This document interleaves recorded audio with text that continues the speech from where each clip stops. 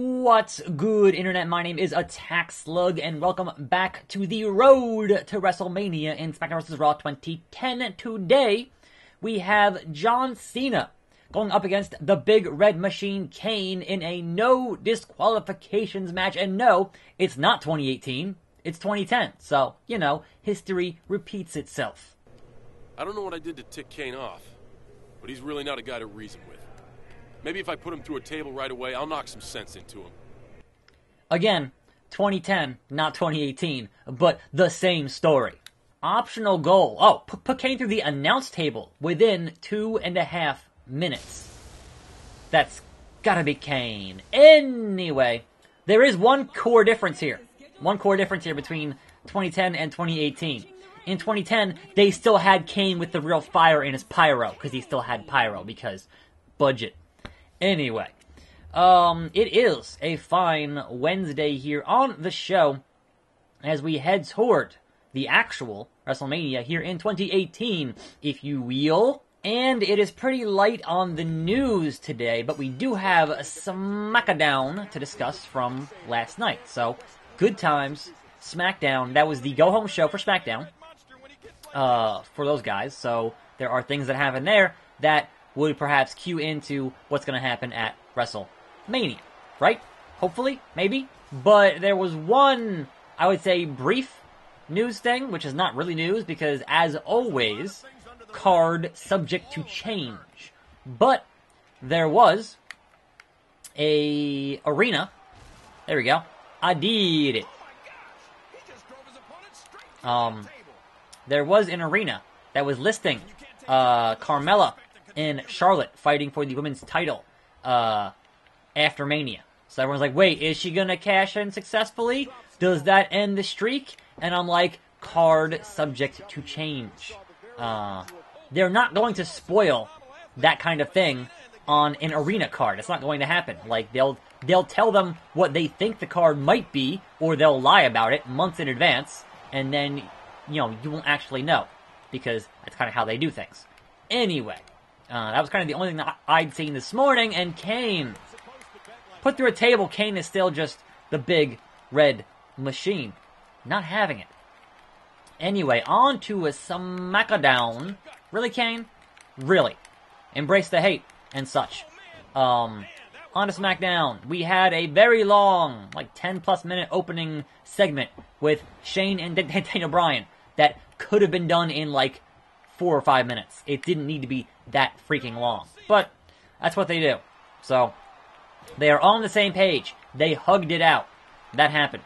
And so they are set for their tag team match. Playa Holla Holla at, oh no, the Ayatollah of Rock and Rolla is saying something, perhaps calling me a stupid idiot or some such nonsense, because I can't hear what he's saying, because I'm assuming that's set up like the entrance music is, and I can't hear it, because entrance music.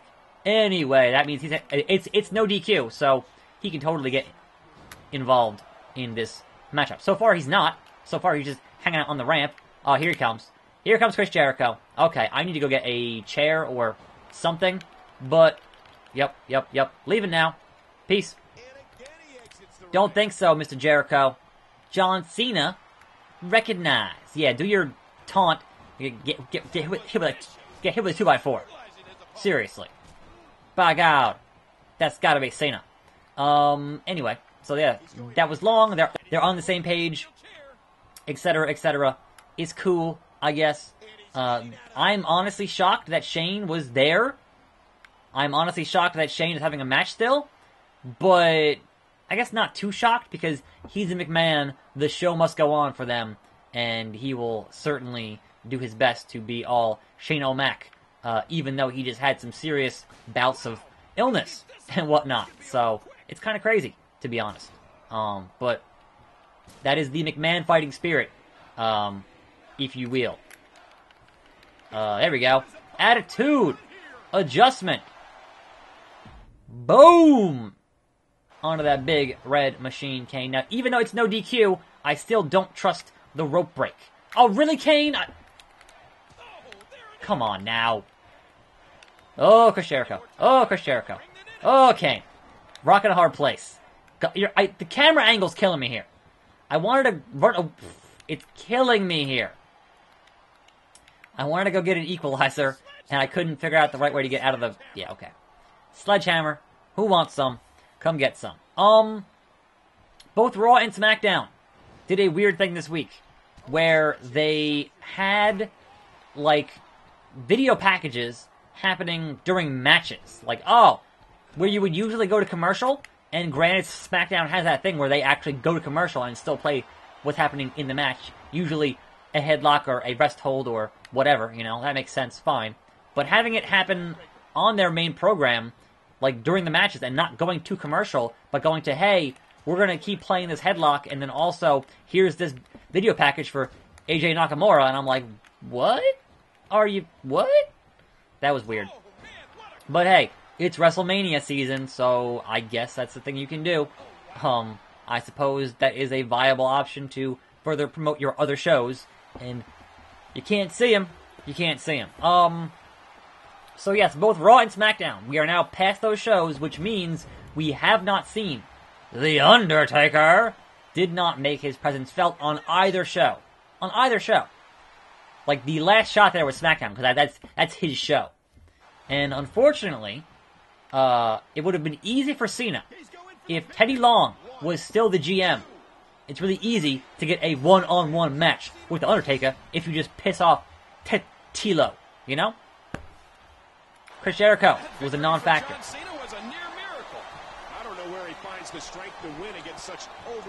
He overcame the odds again. World heavyweight champion, Michael. We'll see if he can retain his title this weekend at the Royal Rumble. Good night, everybody. Against Jericho. Bonus unlock. John Cena in street clothes. Never backs down. Never give up. Never surrender. Greetings from Albuquerque, home of the final SmackDown before the Royal Rumble. Well, there's a locker room full of superstars who all want to win the Royal Rumble match. But only one guy will get the title opportunity against Triple H at the Rumble. Speaking of The Undertaker. The contenders all have a crack at Triple H tonight with a lot at stake. It's all about the game. Triple H, your match is a little different tonight. You have to take on MVP, Jeff Hardy, and Undertaker in a 3-on-1 handicap match. If one of them wins, they automatically face you for the WWE Championship at the Royal Rumble. If you win, you'll select your opponent. Have fun. So, what you're saying is this match kind of doesn't matter. Winning tonight would give me a huge mental advantage at the Royal Rumble. It's time to prove why I'm called the Cerebral Assassin. So is the mandatory goal having that huge mental advantage? Or, no, it's optional. Okay. Well, again, I only care about actually defending the belt and winning at the show at the Rumble, so having that huge mental advantage kind of inconsequential. Anyway, Carmella. Once again failed at cashing in her Miss Money in the Bank contract on SmackDown last night. And honestly, she's in a real tough position. Number one, she has now officially broken the record that Edge held for longest holding of Money in the Bank briefcase, etc., etc. So that's an interesting new record. But at the same time, will she ever get a chance to actually cash in, and will she cash in successfully? And I don't see that being possible on SmackDown. Now, there is certainly a road you could take that she could pull a Seth Rollins during Mania and cash in during the match between Asuka and Charlotte. And then thereby take the pinfall or submission by Asuka. Thereby, Asuka's streak continues and Charlotte didn't get pinned, didn't submit. And that further cements that feud between Asuka and Charlotte on SmackDown. Without actually having to have either of them lose, right? That makes sense. I think either way, you're going to see a long and prolonged feud between those two, right? Now, there is another option. And because we have Mania here, and because we have, one would assume, either a draft or a superstar shakeup, that you could draft or shake up Carmella onto Raw. and then on Raw have her successfully cash in that briefcase. And I know what some people might be thinking. It's the SmackDown briefcase. You can't cash it on Raw. They literally make up their own rules and when they want to enforce them. So it would not be beyond what they already do to say, oh, she's on Raw now, and therefore she brings that contract with her and can cash in on a Raw superstar. Like, that would not surprise me. Consider that some superstars have to defend their belt within 30 days. And some superstars, Lesnar, do not. So, again, they make and break the rules as they see fit, and that is not outside of the realm of possibility for her to be drafted onto Raw and then be able to cash in that thing there. If they want to have their first ever inaugural Miss Money in the Bank actually cash in successfully. Because I just don't see it happening on SmackDown. That just seems like they don't want to break the streak of Asuka, and there's no other way to really do that and have her cash in and be champion. Because you know, Asuka's not going to lose, and therefore, Asuka's going to be champion after Mania, so it's like, okay, the streak remains intact, but then what do you do with Miss Money in the Bank? Because it's going to expire within 1 year. So I'm not sure how else you solve the Carmella conundrum, if you will. Not really sure. Anyway, on SmackDown, we saw Zack Ryder. Holy crap. We saw Mojo Rawley. Holy crap. We saw Primo. Holy crap. Like, guys who just aren't on the show anymore. And they're on there because they're helping to be like, hey, Battle Royal, it's important, right? No. Look at the past 4 guys who won it. No, it's not important. I'm sorry. I'm sorry, it's not. They don't do anything with it. Like, if they actually did things with the guys who won it, then sure, maybe. But they don't. They just don't. Oh, man, this is going to be a 3-on-1 assault. And nice. Like, that was nice, but alright. Gonna fight for our life here. If I get DQ'd, so be it. If he dies, he dies. Nice. You're out of there. Like, what? What? It's 3-on-1. It's 3-on-1. So, I fight MVP now at, oh, man. Well then, that was fast. And on to the Rumble. That was, quite quick. How about that? Ladies and gentlemen, at the Royal Rumble, I'm Jim Ross, a long way from Oklahoma, along with Taz, and we're in beautiful Calgary, Alberta, Canada, for one of WWE's flagship events. I'm telling you, JR, tonight is going to be some night. Both Triple H and John Cena will put their championships on the line. Then, of course, is the a little thing called the Royal Rumble match. Why are the ropes blue for Cena? Don't forget the ramifications of those title matches.